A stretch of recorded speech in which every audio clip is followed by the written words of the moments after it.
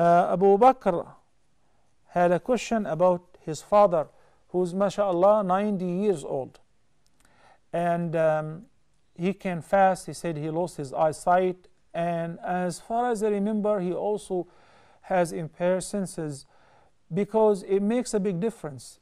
If a person is old and cannot fast because of health condition, because of old age, Ayah 184 says, وَعَلَى الَّذِينَ يُطِيقُونَهُ. There is another dialect, يُطَوَّقُونَهُ, where it becomes extremely hard for them to fast.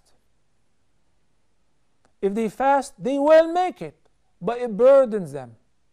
It will deteriorate them. فِدْيَةٌ طَعَامُ مِسْكِينٌ. You just feed one miskin, one poor person per each day you skip fasting. If the person reached an age where he lost memory, or he is extremely old, he does not comprehend what is happening, he does not even have to pay the fidya, because he is not required to fast. Assalamu alaikum wa rahmatullahi wa barakatuh.